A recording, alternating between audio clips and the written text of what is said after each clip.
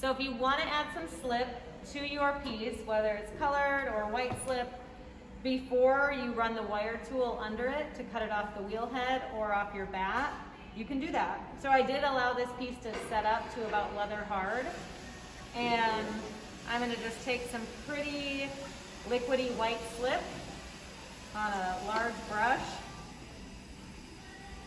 and just start to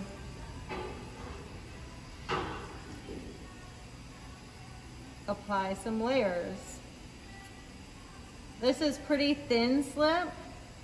We also have a thicker white in the studio, so you could use a thicker white to get a thicker coverage right away. But I just want to do thin white so I can still see the clay body peek through, so it'll have a bit of a blush color.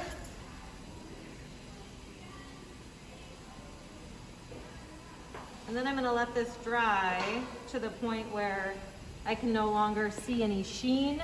And if I touch it with my hand, it won't transfer to my finger. And then I'm going to come back in and do some other stuff with some colored slips. Ta-da!